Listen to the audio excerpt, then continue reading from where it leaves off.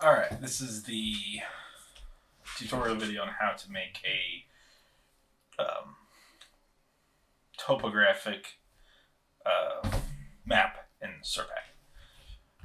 If you need to see how to make a database or import the data and then display the survey stations, then watch the first tutorial that was uploaded that'll show you how to do that. This is just the data processing portion of the topographic lab and the topographic part of your assignment. So to start out, I have already set up my database and imported my data. So I'm going to immediately start to make everything I need to make the topo.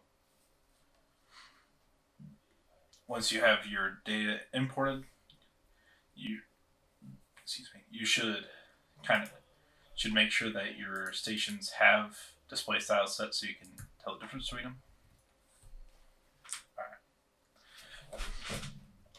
Once all of your survey stations are displayed by their level area, because you will need to have all the different colors and the different shapes in order to do one of the plots that is required to turn in for your first assignment and for the lab. So you have everything set up. You go to Survey, Reports, Survey, String Files of Stations. This makes a string file out of all your stations. I'm going to name it Topo String Auto. You can name it whatever you want. I'm going to give it the ID number of 1. This will automatically add a 1 to the end of whatever name I give it. And then just leave it the same. You guys don't have to change that, just something I do. Just click apply here. And then it'll generate your string, you drag it out. Once it generates the string, there's a few different things that you need to use to clean this up. If I try and make a DTM now, I'll just click apply. You see it generates all of these red circles. That tells me every single place that there is an overlap.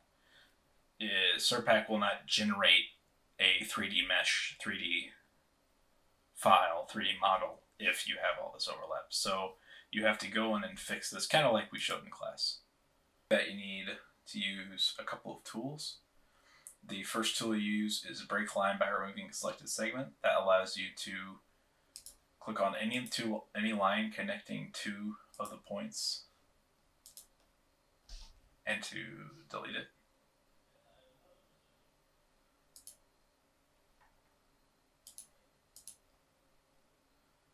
Do not use the delete a segment tool for this. It will delete everything and you'll have to undo whatever you just did and use the break line segment. The next tool that you need is the join the end of one segment to the beginning of another. And you will use it by clicking on one point and then click on the next point you want to attach it to, and it will make a line between them. The final tool that you will need to use is close a segment. Close a segment is used on the last opening in a shape in a segment. And if I click here, oh, well, that's not right. Anyway, of course it doesn't work. If everything else was closed, it would have done it. But basically, if everything else was closed and I was making one concise shape here, and there's one more tool that you might have to use. It's delete point. It's this one right here. In a couple of the areas, whenever the person took their survey, they have a lot of points. For example, there's 3 points right here that are really close together, and you can likely delete a few of these to clean it up a little bit. If you have the delete point tool selected, by just clicking on a point, it will delete it.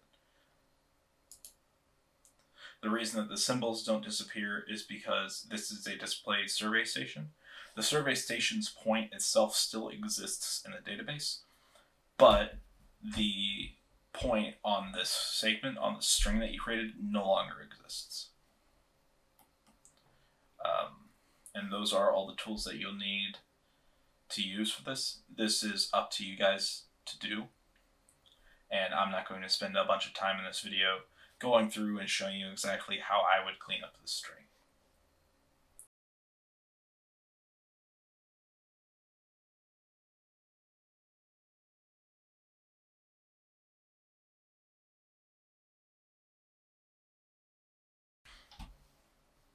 Once you have the string all cleaned up like this, it'll allow you to make your DTM. As you can see, I no longer have any overlaps, although this is not perfect either. For example, if I redisplay survey stations,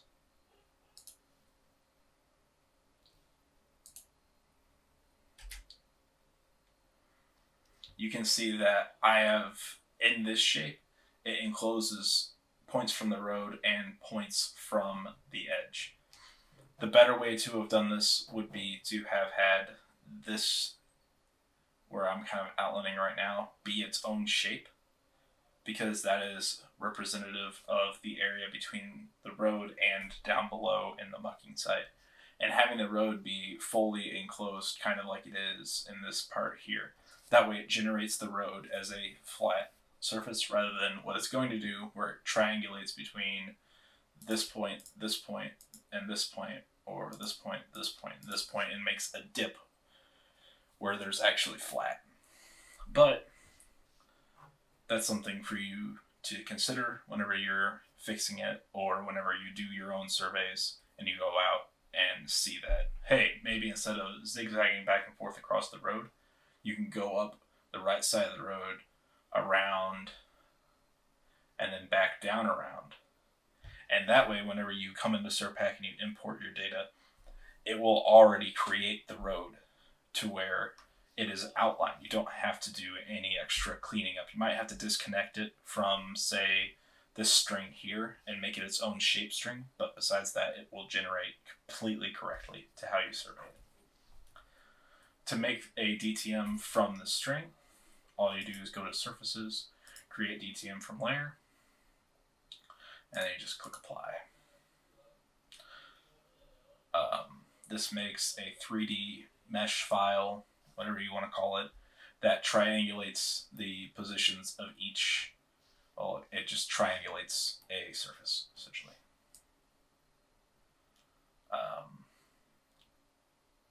Surpac is running really slow right now. But as you can see, kind of like what I was talking about with how the road would not generate correctly, you can see right here where the road kind of has an angle in it that is not there. It should be completely flat all the way across, but it's not. But that does not matter. Once you create your DTM, make sure that you save it.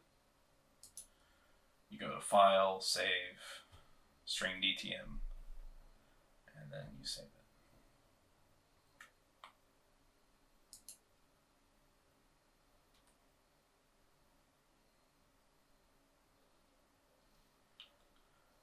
I'm just going to save it as topo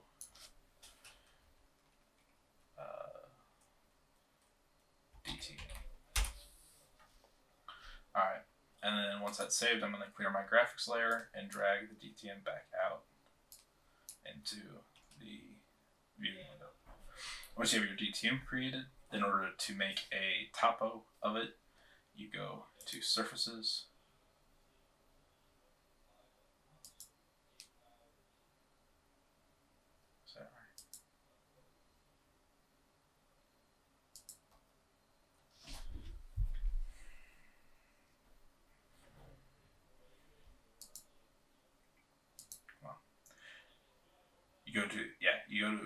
in order to do the contouring or the topo that is required for the lab, you go to Surfaces,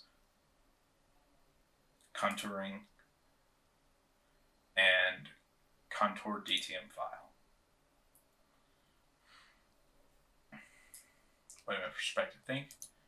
In this window, you'll click those three dots and you'll choose whatever DTM file you made your topo.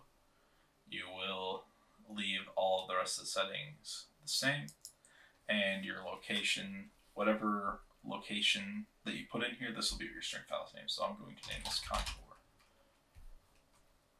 Topo contour. And then make sure you check this box to create an index contour file, and I'm going to name it topo index. And then give it an index value of 10. Once you have it all set up like this, you can put whatever names you think make sense in here. Click apply. And then it automatically generates a bunch of contour strings. I'm going to clear this out, and I'm going to grab just my contour string out for now. As you can see, it's all sorts of colors, and it's all kind of neat looking, and then it has all these jagged edges as well. Most topo maps don't look like that. They're pretty smooth. So what you need to do is go to make it smoother and make it all one color. You go to Edit, String, Renumber Range. First, this is to change the color. String range 1, 100. That selects any string in the range of 1 from 100. The way that Surpac color strings, it puts them on different ranges, so to speak. So a range 1 string has a white color. A range 2 string has a dark blue color. A range 3 string has a light blue color, so on and so forth. Each string number corresponds to a specific color that Surpac makes it. And then I'm just going to make it 3, which will make it that light blue. I then go back to Edit again. String smooth. String range does not matter. If you don't put it in a string range, it'll just select all strings. And I'm going to make number of lines per segment 10. Leave it on spline, click apply, and it automatically smooths out most of those jagged edges. Once you've renumbered it and you've smoothed it, you save it, your string is DTM, and I'm going to name it smooth. And then I'm going to clear the window and repeat all of those steps again for the index string. So to start, I'm going to go to Edit,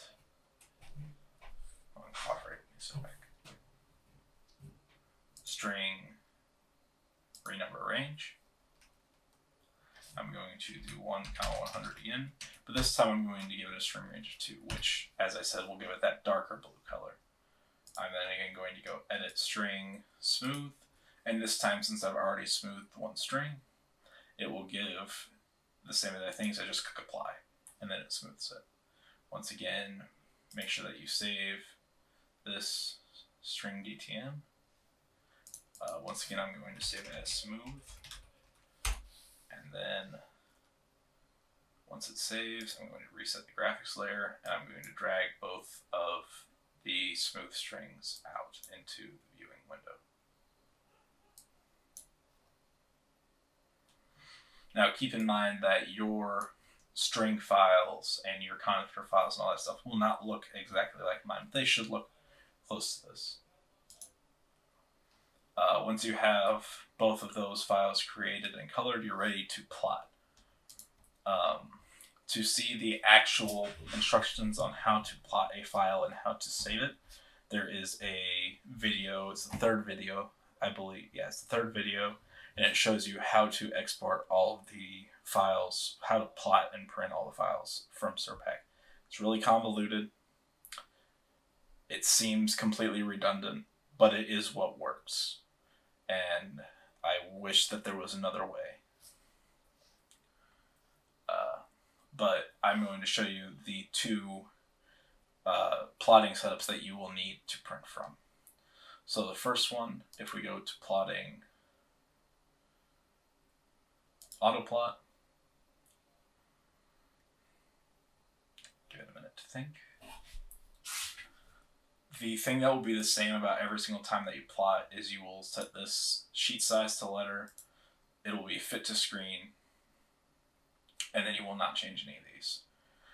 The 2 differences are that the first screen that you want to print is just this screen right here that you see. It's just the contour map with the index file overlaid. So to do that, I'm going to click on Raster Data, Render Surfaces, and 300. Anytime that you are exporting DTMs or strings like this, I recommend checking this box. Click Apply. your title block options will pop up. I'm just going to put my name, the class, and then the group.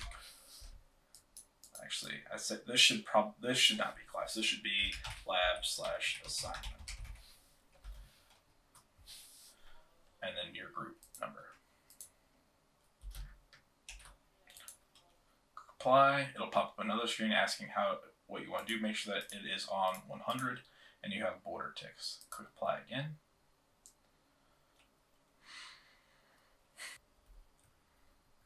And then this is what the screen should look like.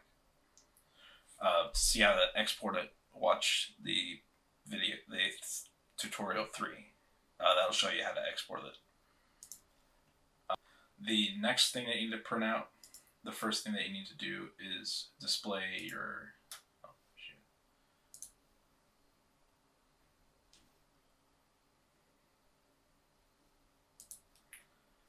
the first thing you need to do is display your survey stations, like so.